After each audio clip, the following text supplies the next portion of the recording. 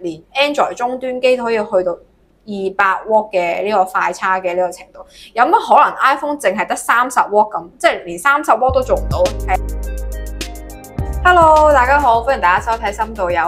我係阿 Sam。咁今日呢條片咧就同大家講下 iPhone 嘅。咁因為上星期咧就蘋果就有一個1年1度嘅重頭戲發佈會咁就出咗啦。咁佢其中一個重點咧就係 iPhone 15啦。咁我自己本身依家咧就用緊 iPhone 13嘅 Pro Max 嘅，咁咧都用咗2年啦，咁都有考慮去呢個嘅換機啦咁樣，所以咧我今次咧就上網做功課咁樣啦，咁就睇下到底呢個嘅15有啲咩嘅唔同啦，咁然之後呢條片咧就係我 summarize 咗呢個嘅今年 iPhone 15嘅唔同俾大家，然之後去俾大家做個參考嘅咁樣，咁實物圖咧或者實物片咧，咁大家就可以去上網或者係去蘋果嘅呢個嘅專門店度睇啦。咁但係我自己 summarize 到嘅咧，其實就係今年嘅 iPhone 15咧就有3大改同3細改啦。咁其他就冇改嘅咁樣，所以咧咁就我就 share 俾大家知，咁就作為一個參考俾大家去睇下，到底呢一啲改動你需唔需要啦，或者係你覺得呢啲改動有冇係對你嚟講係有呢個嘅好處，需唔需要你去換機咁樣啦？咁首先第一大改動啦，亦都係瘋傳咗好耐嘅，就係咧佢今年就將 iPhone 嘅插口咧就轉咗做呢個嘅 USB Type-C 嘅。咁佢之前咧一路咧都係用 Lightning 㗎啦，咁但係 Lightning 本身咧係都已經話推出咗11年到啦，應該有，即係都有成11年啦，應該係。咁佢推出嘅時候咧就已經係呢個轟動成個 market 啦。咁但係依家轉 Type-C 嘅時候，其實因為轉 Type-C 咧，之前喺上個14，即係 iPhone 14嘅 version 嘅時候咧，已經有呢個謠傳，就話蘋果會轉 Type-C 噶啦。咁但係就咁就結果係冇啦，咁樣變咗就係今年就佢終於出啦，終於話要轉啦。咁就基本上咧就佢全系列咧嘅15咧都會轉做 Type-C 嘅插頭啦。咁樣變咗就係其實一個對於嚟講係叫做係蘋果幾大嘅改動嚟嘅，喺呢一個決定上面，因為佢改 Type-C 咧，佢取消咗呢個嘅MFI 認證嘅，咁所以咧其實係叫做都算係蘋果史無前例嘅一個改動嚟嘅。咁即係嗰個唔同係咩咧？就因為蘋果一路咧其實佢都係好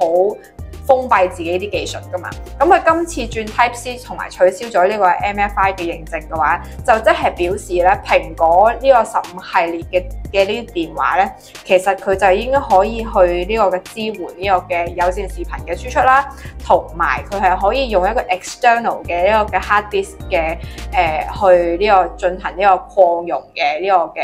行為嘅。咁之前其實蘋果係冇唔可以做呢樣嘢嘅，即係你唔可以好似Android 機嘅嗰啲朋友咁樣，係冇呢個嘅擴容上限嘅，即係我唔可以插一隻手指，然之後就駁一個 hard disk 咁樣去做呢個 storage 嘅，係唔得嘅。咁但係自從蘋果15轉咗 Type-C 之後咧，咁就會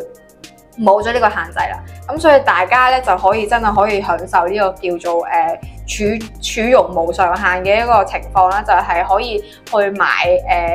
一支 USB 就可以擴充你嘅電話容量啦咁樣。咁呢個就係蘋果我 kind of 係即係對於我嚟講啦，我自己會覺得幾吸引嘅。咁因為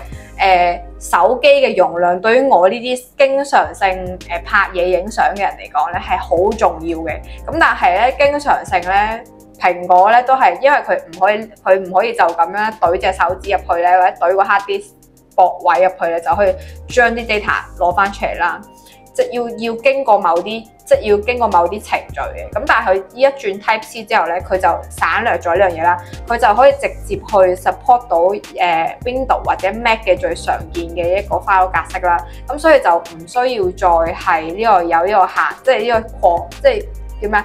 唔會再有呢個容量嘅限制咯。變咗對於我嚟講，就係可以無限咁樣去將啲嘢掉翻出嚟咁樣。所以對於一啲叫做果粉嚟講係一個幾重大嘅消息嚟嘅，我覺得。咁因為佢哋嘅電話容量一路都係好有限嘅，對於一啲經常性使用大容量嘅朋友嚟講。咁呢個就係佢最大嘅改動啦。咁除此之外咧，佢呢個嘅轉，不過即係雖然啦，佢有擴，即係佢可以俾你唔再限制你擴容嘅呢樣嘢，即係唔需要 limit 咗佢呢個技術啦。但係佢有一個唔好處嘅，就係佢依家目前嚟講，我冇記錯咧，佢嗰個充電功率咧都仲係得嗰22W同埋27W嘅啫。即係咩意思咧？就即係話佢嘅，即係例如話iPhone 15同 iPhone 15 Plus 咧，佢嘅嗰個插口咧都係只可以支援呢個嘅 USB 2.0嘅，即係表示係大概480，即係你嘅傳輸速度啦，大概只係可以480 Mbps， 即係megabytes 啦，或者係如果勁啲嘅咧，要去到 Pro Max， 即係 iPhone 15嘅 Pro Max。可以支援 USB 3.0就可以去到呢個10G 嘅呢個嘅 gigabyte 啦。咁但係呢一個速度咧，其實係對於一個快叉或者快充嘅呢個嘅 market 嚟講係好低嘅，因為咧 Android 機啦，一啲終端嘅 Android 機咧都已經可以講緊去到200W噶啦已經。咁所以變咗佢哋喺個傳輸速度或者係充電速度、快叉速度咧嚟講係。都仲係未過30W嘅話咧，其實係一個幾擠牙膏嘅。其實佢唔係做唔到嘅，但係好擠牙膏咁樣幫你慢慢改咁。即係佢改咗 OK 可以俾你大容量啦，但係你嘅傳輸速度都係好慢嘅。咁就係有啲即係有少少即係大家所講嘅擠牙膏啦咁樣。第二個我自己覺得嘅大改動咧就係晶片啦。咁因為咧今年 iPhone 15 Pro 咧，佢哋就用咗呢個 A17 Pro 嘅晶片啦。咁咧 A17 Pro 嘅晶片咧，咁其實係目前嚟講啦，全球唯一一個3納米嘅晶片嘅製程嘅產物嚟嘅。咁算係喺呢個嘅晶片佢哋嘅嗰個晶片界嚟講咧，係一個比較 benchmark 嘅一樣product 嚟㗎啦，即係全球唯一暫時嚟講係淨係得 Apple 有用到呢個嘅3mm 納米嘅呢個嘅晶片去做佢哋嘅入邊個芯啦，咁所以就係叫做係都算係幾犀利嘅一樣嘢嚟嘅。咁當然啦，呢個都係一個產品嘅呢個嘅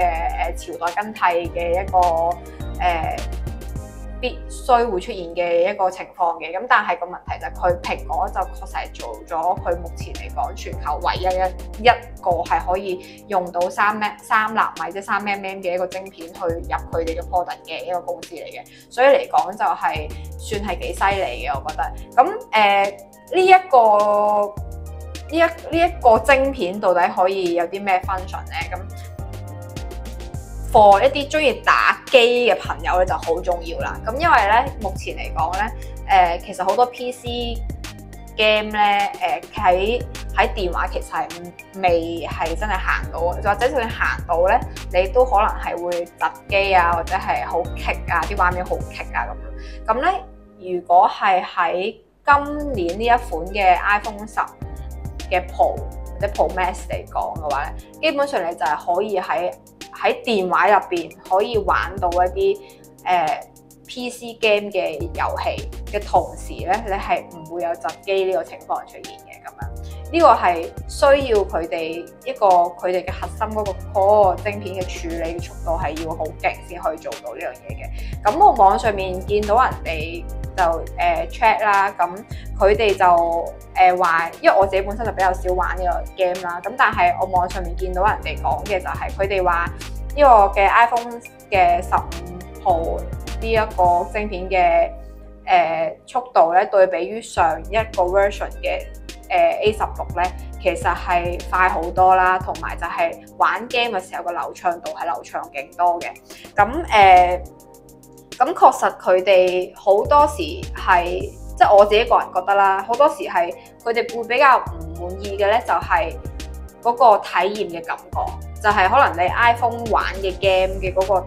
遊戲感受咧，同你用 PC 機玩嘅遊戲感受咧，咁肯定係 PC 機好啲噶啦。咁但係如果你喺 PC 機玩到個 game，你都可以喺 iPhone 呢度玩到，其實喺呢個嘅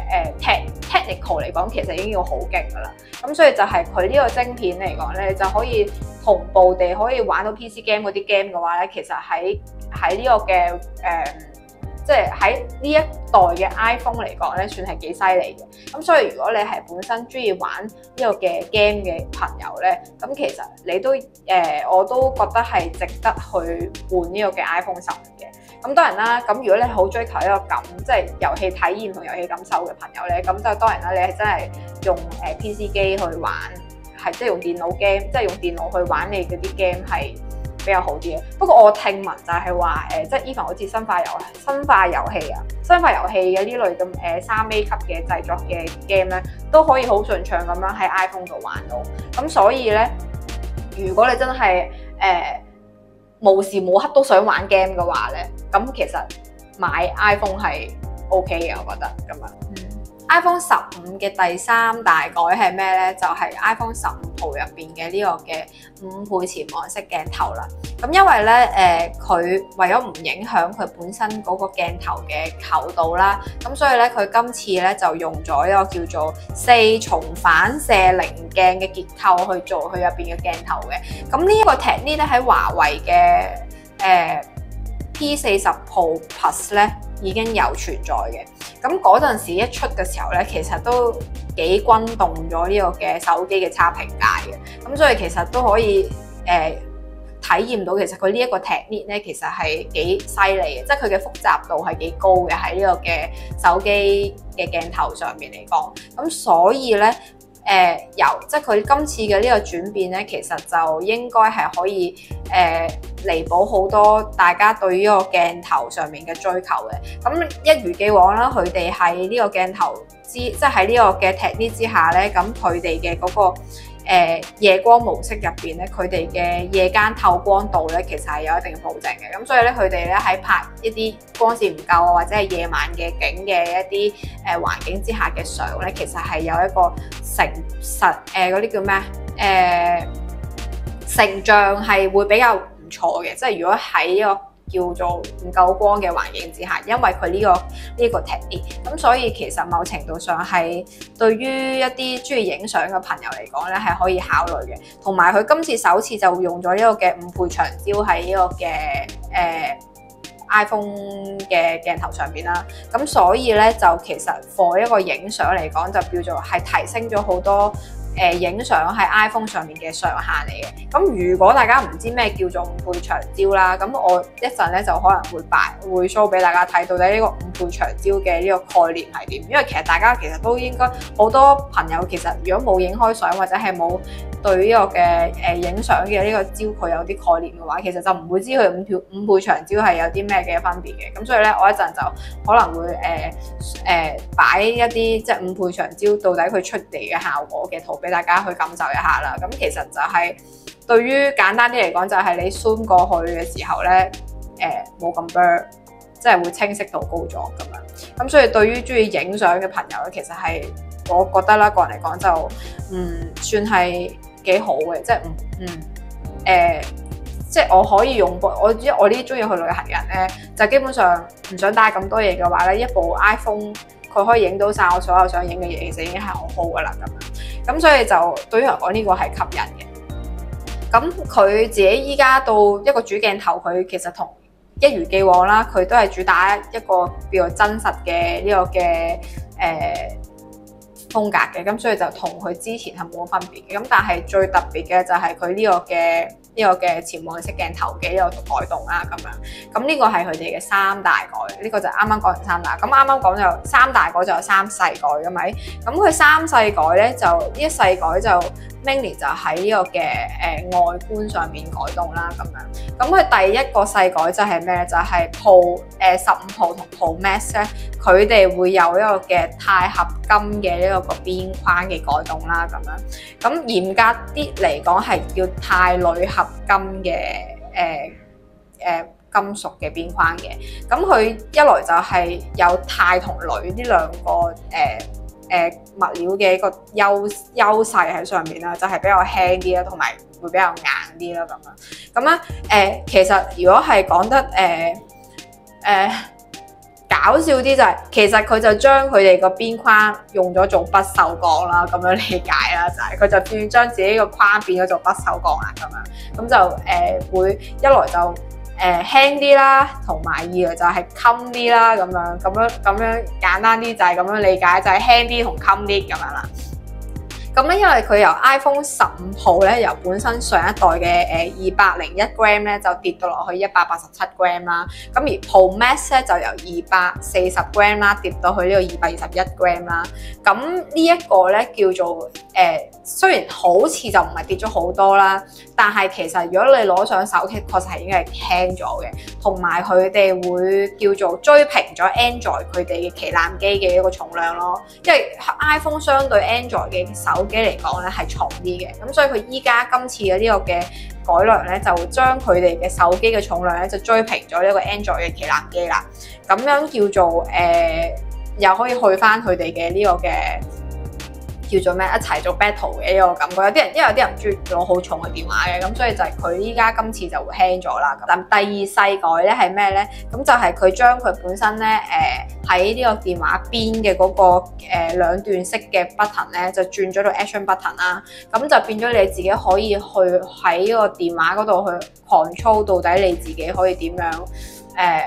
要用嗰個 button 嚟做啲乜嘢咁樣，係一個可以 customize 嘅一個 technique 嚟嘅咁樣。咁第三個細改就係咩咧？就係佢將佢哋嘅嗰個光面嘅玻璃啦，就轉咗做磨砂風格嘅。咁咧呢個就相對地就我會覺得係可能喺手感上面係會好咗嘅應該。咁所以大家如果對於大家可以中意，即係我自己個人嚟講都幾追求呢個手感嘅嘢嘅。咁所以如果佢呢一個改動咧，可能對於我嚟講，我都會係一個加分嘅一個項目嚟嘅咁樣。咁overall 啦，咁咧就講完咗佢哋嘅3大改同3細改啦。咁就有好有唔好嘅，咁就睇下大家點樣去評論啦。咁我自己個人覺得就係佢今次嘅改動咧，支牙膏嚟嘅都係，即係都係一啲其實一路都可以做到，即係佢睇嗰個技術上其實佢一定已經做到嘅，但係佢只不過係想你再拉長佢嘅 product cycle， 咁所以就係咧，明明一啲你諗下喺快叉，連 Android 終端機都可以去到200W 嘅呢個快叉嘅呢個程度，有乜可能 iPhone 淨係得30W 咁，即係連30W都做唔到，係一定冇可能噶嘛。其實某程度上佢都真係拉長咗佢嘅 product cycle 去賺多啲你哋嘅錢嘅。咁更加唔好講佢哋今次又係出一個天價啦，即係你諗下又係萬幾蚊嘅，即係當然啦，呢個講緊你嘅頂級機啦嚇，即係旗艦機入邊嘅最貴價錢啦。咁但係 even 係咁樣都好啦，我覺得佢嘅 technique 其實係咪符合佢哋嘅價錢咧？咁就睇大家自己個荷包着想，即係睇大家自己個荷包有幾厚啦咁樣。咁但係對於一個果粉嘅朋友嚟講，就冇乜任何嘅懸念，就肯定換機㗎啦咁樣。所以大家就根據各自自己嘅呢個嘅需求去處理到底自己換邊一款機啦咁樣。咁我今日嘅呢個嘅分享就到呢度啦。咁咪希望大家對於大家買機有啲幫助，或者係對於大家有啲inspire 啦咁樣。今日就到呢度啦，好啦，拜拜。